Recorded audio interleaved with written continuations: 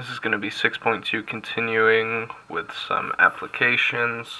So applications of the substitution rule. So basically similar applications to section 6.1, just with that substitution rule now being used for the integration. So example 5 from the text says, annual sales of bottled spring water for pets can be modeled by the logistic function. Okay, so annual sales. Annual sales, that's a rate of sales per year. S of t is equal to 3,000 times e raised to the 0.5 t over 3 plus e to the 0.5 t. And this is millions of gallons. This is measured in million gallons per year. Million gallons of water per year, and the bounds on our range are, or our domain is 0 to 12. And t is time in years, and t equals 0 corresponds to the year 2000. The year 2000. Okay. Now this is an annual sales, so it's measuring millions of gallons per year. It's a rate. It's a rate. And they want, in part A, an expression for the total amount sold since 2000. Okay. So we're going from annual sales, so a rate of sales per year, to total sales. That's going to be the operation of integration, going from a rate of sales to total sales. So here's what we're going to do. We're going to call total sales capital S of t. Capital S. So instead of little s, we'll use capital S. That means then that capital S of t is equal to the integral of little s of t dt. Alright, because to get from annual sales, which is what we have, to total sales, you integrate the annual sales. Okay. So we're going to integrate with respect to t, that's why it's dt. We're going to integrate 3,000 e to the 0.5 t over 3 plus e to the 0.5 t dt. Okay, so this is where we're definitely going to need substitution here. Now we have some options, right? We could let u be just the thing up in the exponent, but then we'd still have this big denominator.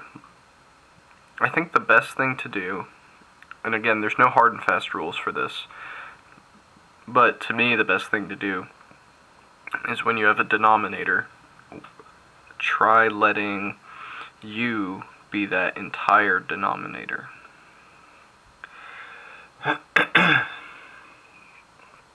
Okay, that way this whole denominator will go away. Now what would the derivative of u with respect to t be? So I'm running through the substitution method right now. That's what I'm doing right now. The derivative of this with respect to t, well, the 3 will go away because it's a constant and it's attached by addition, so it goes away. And then this will just be 0.5 times e to the 0.5 t by the chain rule. The derivative of the outer with respect to the inner is just e to the 0.5 t. Then times the derivative of the inner, and the derivative of this inner function is 0.5. Okay. Now remember what we do is we solve for dt, so that we solve this for dt so that we can then replace this dt. dt will be equal to, basically we'll multiply by dt over here and then divide by this entire thing.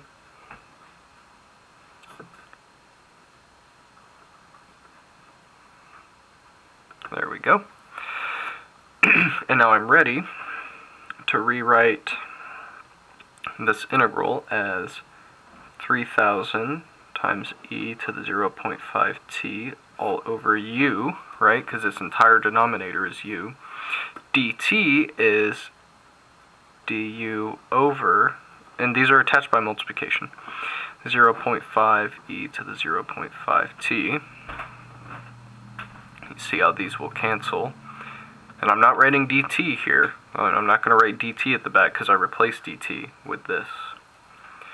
So now I'm going to end up with, on the outside, the constants on the outside is 3000 over 0.5, and then integral of 1 over u du. Because the 0.5 is out here, and these two e functions canceled each other. So the only thing that's left is this u in the denominator and the du, which is up top. Alright, so that's going to give me 3000 over 1/2 is going to be 6000. Then integral of 1 over u du is the same as u to the negative 1, or integral of u to the negative 1, right? That's just exponent rules there. But that's that special form with ln, right? So now taking the integral of a variable to the negative 1 is the same as ln of the absolute value of that variable, and then plus my constant of integration. And then finally 6000, well, not finally yet, but almost finally, ln of u, which is 3 plus e to the 0.5t, and then plus c. Alright, so far I'm at capital S of t is equal to 6000 times ln of absolute value of 3 plus e to the 0.5t, and then plus my constant of integration.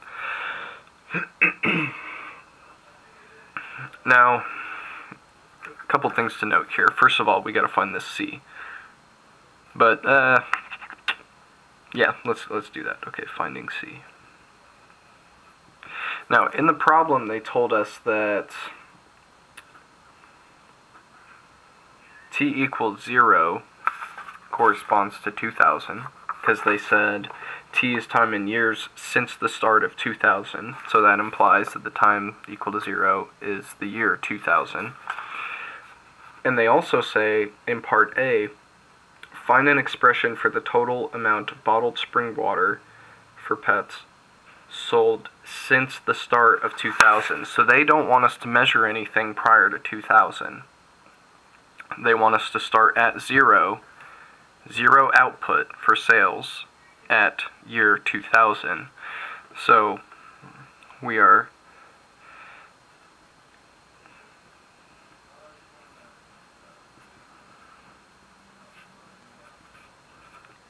assuming sales are at 0 in the year 2000, which corresponds to t equals 0.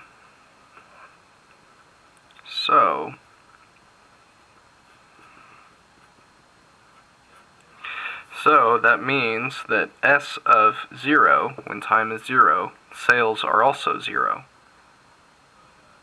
Okay. What does that mean for C? That means that 0, S of t, equal to 0, is equal to 6000 times ln of 3 plus e to the 0.5 times 0, right? T is 0, plus c. Okay. Now, what happens here? E to the 0, because 0.5 times 0 is 0, right? E to the 0 is 1, so I'm getting ln of 4. Okay. So C then is going to be equal to, just subtract this whole thing over, negative 6000 ln of 4, by the way, can drop the absolute values because 4 is already positive, right? So if it's just a number in there and it's positive, you can just drop the absolute values. In fact, I'm going to say something about the actual function itself and the absolute values in just a moment. But first, we found C. So our full function is sales at time t is equal to 6,000 times ln of 3 plus e to the 0.5 t minus 6,000 ln of 4. Notice here I also dropped the absolute values.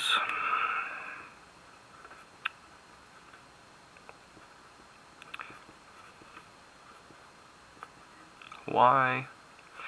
Because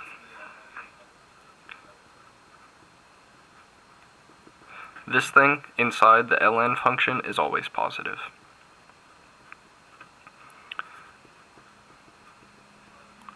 E raised to stuff is always positive, as long as we're not negating E or taking stuff away from E, like the 3 is not negative or anything like that.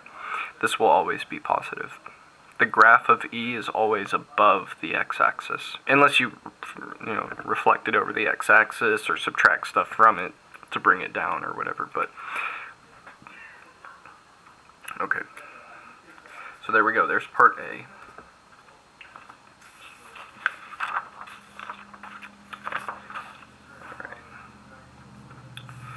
Part B says how much bottled spring water for pets was sold from the start of 2005 to the start of 2008. We want to know sales from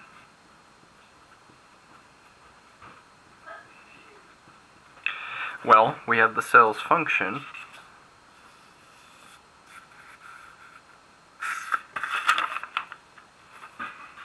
We have the sales function right here, and we want to know the sales from 2005 to 2008. Now t equals 0 corresponds to 2000, so this is going to correspond to 5 and 8. We want to know the sales from in the range of these years. So what we're going to do is we're going to find the sales at 8 and subtract the sales from year 5. That's what we're going to do here. So S of 8 is, so this whole thing will be equal to 6,000 times ln of 3 plus e to the 0.5 times 8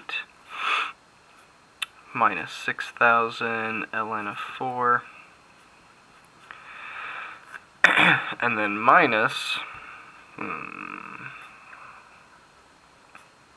6,000 ln of 3 plus e to the 0.5 times 5 minus 6,000 ln of 4, wrapping this entire S of 5 in parentheses because I'm subtracting all of this. And plug it all into the calculator, and you should get, let's see, what did they get?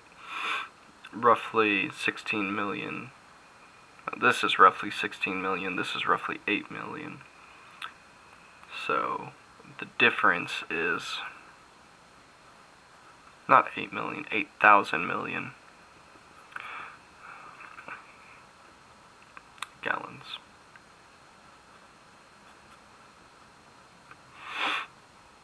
Okay.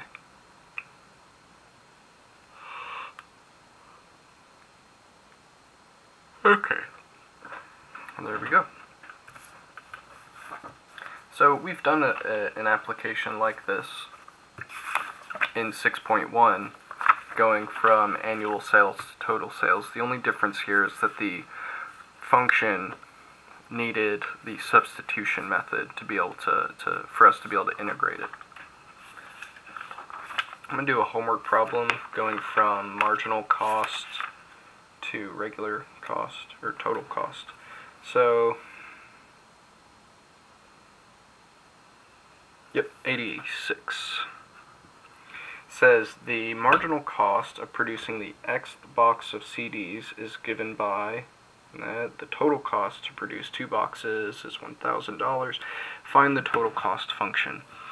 So we're given marginal cost.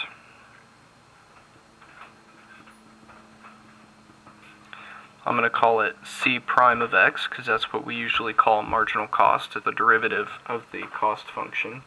And it's 10 minus X over X squared plus 1 all squared. And we're also given that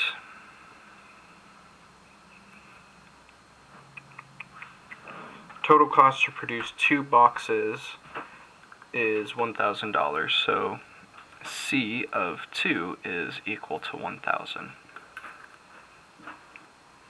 Because that's the cost to produce 2 boxes, cost to produce 2 units.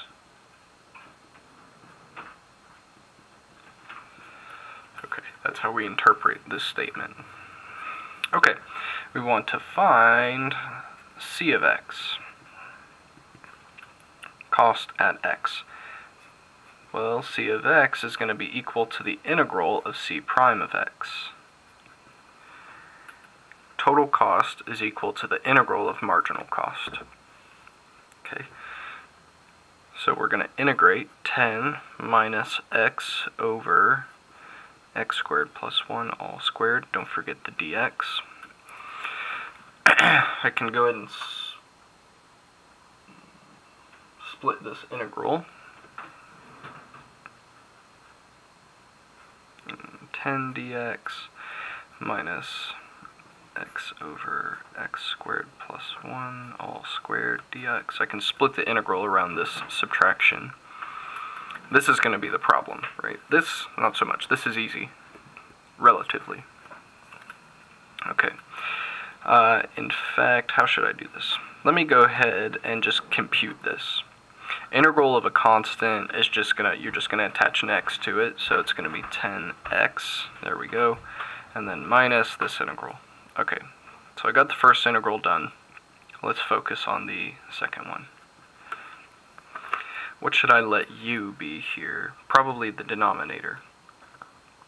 Probably not the entire denominator, not that square. So I have options here. I can let, what I'm saying is I can let u be x squared plus 1, or I can let u be x squared plus 1 all squared. But I want to let u just be x squared plus 1 here, because then when I take the derivative of this with respect to x, I'll just get 2x. That's going to allow me to cancel this x out. If I had done all squared, if I had let u be x squared plus 1 all squared, like this entire denominator, then I would have an extra x squared plus 1 floating around my derivative because of the chain rule, and then I wouldn't be able to get rid of that. So this is going to be the better choice here. Alright, dx is equal to du over 2x. Alright, now we're getting this integral is, well, there's the 10x, and then minus integral of x over u squared, right, because u is x squared plus 1, and so I've got to add that exponent of 2 right there. And then dx is du over 2x. This is all attached by multiplication. So I'm getting 10x minus 1/2 of 1 over u squared du. So the x's cancel, which is exactly what I needed to happen. And then I'm left with a 1 over u squared right here. And then this is a 1/2 because it's a 2 in the denominator. So I just went ahead and pulled that all the way out. So now this is 10x minus integral of u to the negative 2 du. Right, just exponent rule. I haven't taken the integral yet. That's just exponent rules. Then that's going to be, so I just keep carrying that 10x along. Oh, I forgot the 1/2. There we go. Minus 1/2 times. Now, I'm going to use the power rule on this, so I'll add 1 to the exponent, so it'll be -1, because I'm adding 1 to the exponent, and then I'll divide by that new exponent, so it's u to the -1 over -1, and then plus c. And then that's going to be 10x plus, right, negative and negative, plus 1 over 2u, right, because the 2's in the bottom, and the u to the -1 means 1 over u, so it's in the bottom, plus c. Now I've got 10x plus 1 over 2 times u, and u was x squared plus 1, and then plus c. Okay, getting there. Now my function's all back in terms of x. Now I need to use this information. C of 2 is equal to 1,000. To find my constant, which I really probably shouldn't have been calling c. Let's make it a k. Let's just do that and make it a k. Because I'm using c to name my function, so it just gets a little confusing. So let's just call it k. Alright, so let's find k now. So what have I got? Where am I right now? I've got that c of x is equal to 10x plus 1 over 2 times x squared plus 1 plus some constant that we don't know yet. Okay. Oh, excuse me. Okay. We also know that c at 2 is equal to 1,000. So let's use this. That means you take 1,000, you set it equal to this function but with a 2 plugged in. So 10 times 2 plus 1 over 2 times 10's, oops, it's supposed to be 2 squared.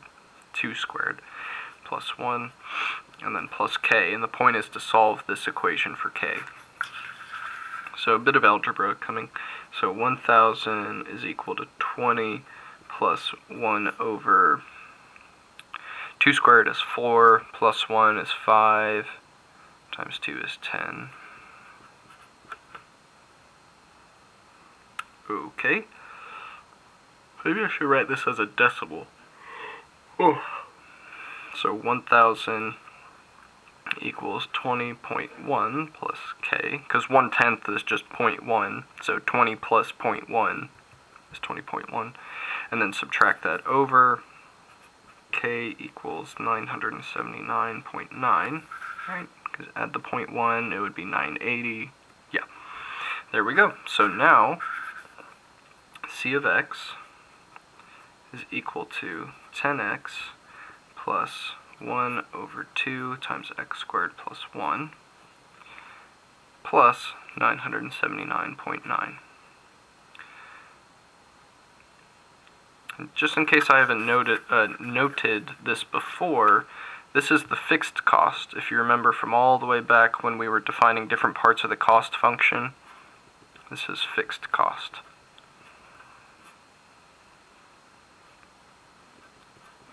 The cost for producing 0 items.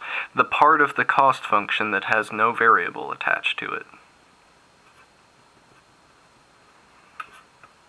So whenever you're going from marginal cost to your cost function, that last step is going to be finding that fixed cost for the cost function. Because the integration doesn't tell you that. The integration just knows there's a constant there, it doesn't know what it is. That's why there has to be some kind of information like this given so that you can pin down that fixed cost for your cost function. Alright, that's all I got for this video.